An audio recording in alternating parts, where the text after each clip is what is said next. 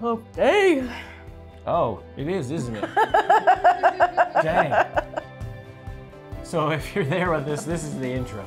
And so, yeah, we'll be right back.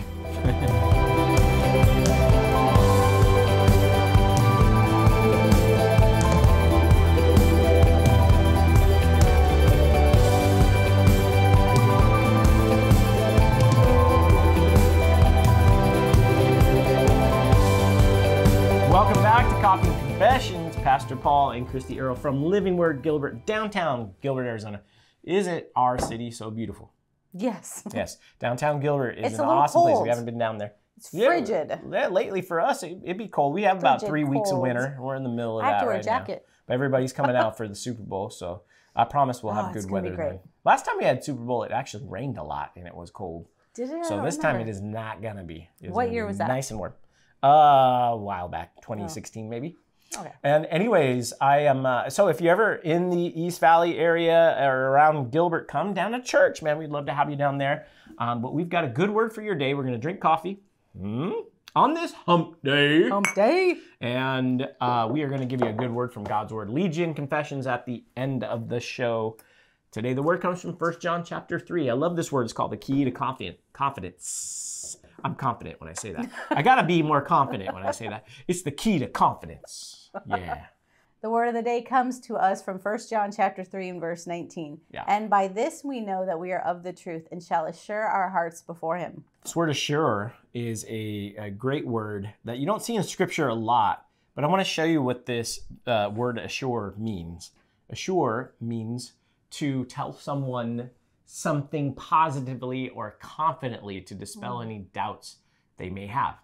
And so recently at Living Word Gilbert, in my message titled God's Love is Greater, this is part 3, we talked a lot about assuring your heart of God's love for you and his loving care for you more so than this part 3 is because he loves you, he does something about it and he actually cares for you. He does things to care for you, ahead of you, behind you, in you, outside of you, around you.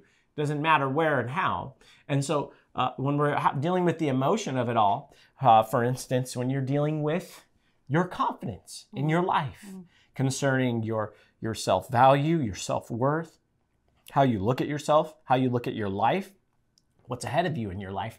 A lot of times you can allow the negativity of life and circumstances around you to affect you negatively, emotionally, or you can allow the Word of God and the love of God to dominate your thoughts and perspectives. Right. And you can learn to, in the midst of negative emotion, choose to assure your heart. So tell yourself something positively or confidently to dispel any doubts that you may have.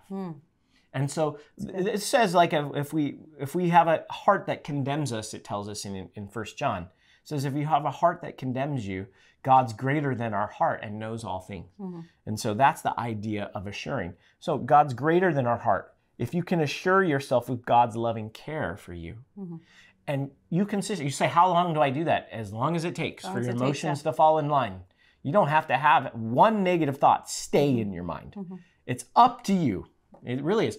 Perfect peace have those whose mind is stayed on the Lord. So if you don't have perfect peace, or peace and confidence are almost synonymous.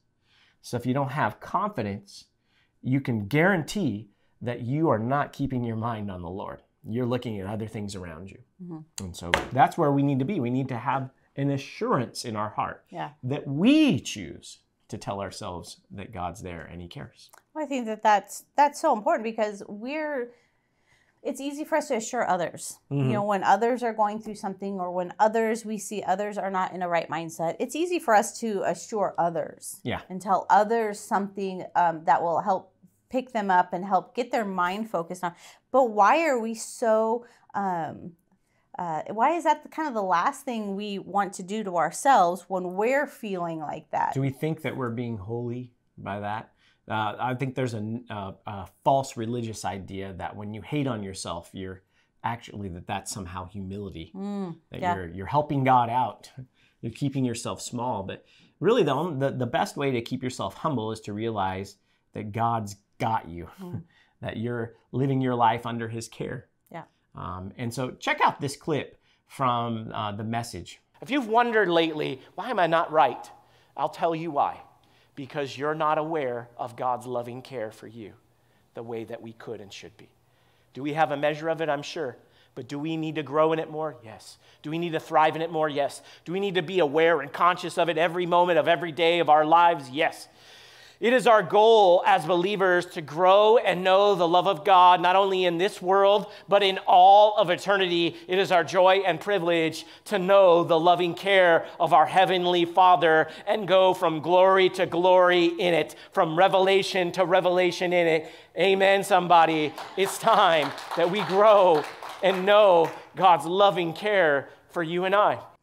So how do we assure ourselves when we find ourselves, whatever it is, sometimes it's just, it feels good in the moment. Sometimes we feel that, we're in it's just really religion. It's just the mess of religion, when you feel like you're doing that for the Lord, because nothing in Scripture says that. It's just a lack of understanding who God is and how much He loves us and what He thinks of us. And that's really what we have to assure our heart is what God thinks of us. So there's you have to do something. Yeah, and there's different people in Scripture who actually do something to assure their hearts. Yeah, so assuring your heart has to do with action. So you say something, you move somewhere, you do something. Like Mary Magdalene, she came in, washed the Lord's feet with her hair and her own tears. It was deep worship for her. Yeah. Peter assured himself of God's loving care for him and his lordship, the Lord's lordship for his life.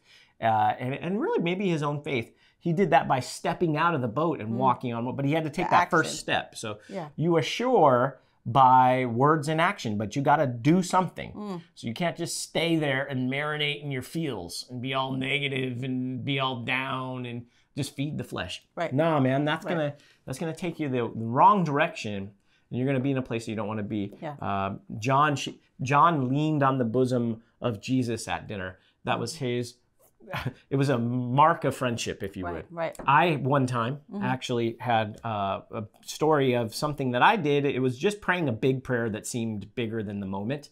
I lost my wallet skiing I remember at Purgatory in Durango, Colorado. It's an awesome ski mountain. I get down at the end of the day. I'm coming back to my group, and I reach for my wallet, which had all cash in it, no debit cards then, because this is many moons ago. And it was gone. So I turned around and looked at the mountain. This is what I saw. I saw this huge thing, man. Durango or Purgatory is big. It's a big ski mountain. And I'm like, it's up there somewhere.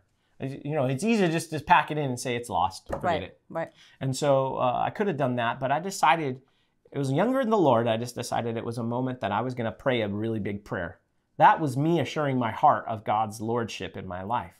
It was a way to say no. Because I could have just said, well, it's lost. That wouldn't have been a growth point, though. Right. I would not have been assuring my heart and growing in confidence in my walk with God. It actually would have been there's another loss. And I could point to that and say, no, God, where were you on that? Right? But I turned and looked at the mountain, but I just grabbed a friend's hand and I just prayed a prayer. Lord, pray that you just bring this home. Somehow, some way. I went and looked a little more after I prayed, nothing. 2 weeks later, I get it in the mail and it had all the cash in it. And it was another youth group had found it that was out there and sent it back to my house all the way to Arizona. And so that's what God does, man. His loving care for you is real.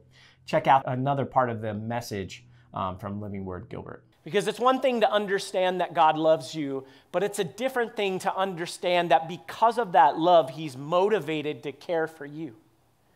Like the details of your life, every aspect of your life. God is motivated because He loves you to actually do something about what's going on in your life and to issue His care towards you. See, it's called His loving care. And I want to give you some insights into this today. Some of us are just more worried than ever before. We're more anxious about our lives. We're wondering, you ever feel like you've got the finger in the dam and the thumb in the dam and your big toe in the dam, and then you're trying to find a way to get this other, I was going to say dam again, but get this other thing in the hole over here, and you can't because you got any more. You're like, how am I going to hold this together? And it can be When we live like that, we're not aware of the loving care of our Father. I can promise you, as a believer, you're not enjoying your life. You can honestly look at your life and your relationship with God, even if you're looking at it serving in the church or any part of your aspect of your Christian walk, and you're not actually enjoying it, but it's being endured in the moment, something's off. And we need to always, what they always tell you when you're in sports or anything else, if you're learning something new, they always say, go back to the basics. What's the basics? What's the most basic thing? For God so loved you. He loves you. He cares for you. And because of that loving care, he's got it all held together for you. All right, let's do our confessions today. Are you ready? I'm ready. Let's do it. My God is for me. He watches over my life. I am prepared for every moment because of the loving care of my Heavenly Father. All right, let's do it. My God is for me. He watches over my life. I am prepared for every moment because of the loving care of my Heavenly Father. Praise the Lord.